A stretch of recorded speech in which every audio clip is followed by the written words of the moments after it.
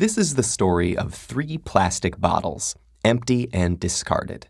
Their journeys are about to diverge, with outcomes that impact nothing less than the fate of the planet. But they weren't always this way. To understand where these bottles end up, we must first explore their origins. The heroes of our story were conceived in this oil refinery. The plastic in their bodies was formed by chemically bonding oil and gas molecules together to make monomers. In turn, these monomers were bonded into long polymer chains to make plastic, in the form of millions of pellets. Those were melted at manufacturing plants and reformed in molds to create the resilient material that makes up the triplets' bodies. Machines filled the bottles with sweet, bubbly liquid, and they were then wrapped, shipped, bought, opened, consumed, and unceremoniously discarded. And now here they lie, poised at the edge of the unknown. Bottle 1, like hundreds of millions of tons of his plastic brethren, ends up in a landfill. This huge dump expands each day as more trash comes in and continues to take up space. As plastics sit there being compressed amongst layers of other junk, rainwater flows through the waste and absorbs the water-soluble compounds it contains, and some of those are highly toxic. Together, they create a harmful stew called leachate, which can move into groundwater, soil, and streams, poisoning ecosystems and harming wildlife.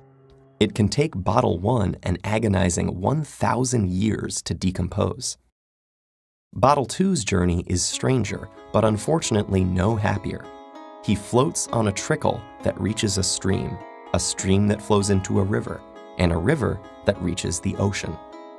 After months lost at sea, he's slowly drawn into a massive vortex where trash accumulates, a place known as the Great Pacific Garbage Patch. Here, the ocean's currents have trapped millions of pieces of plastic debris. This is one of 5 plastic-filled gyres in the world's seas, places where the pollutants turn the water into a cloudy plastic soup. Some animals, like seabirds, get entangled in the mess. They and others mistake the brightly colored plastic bits for food. Plastic makes them feel full when they're not, so they starve to death and pass the toxins from the plastic up the food chain. For example, it's eaten by lanternfish. The lanternfish are eaten by squid. The squid are eaten by tuna. And the tuna are eaten by us.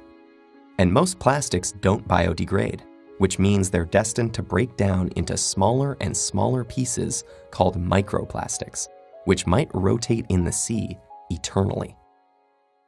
But Bottle 3 is spared the cruel purgatories of his brothers.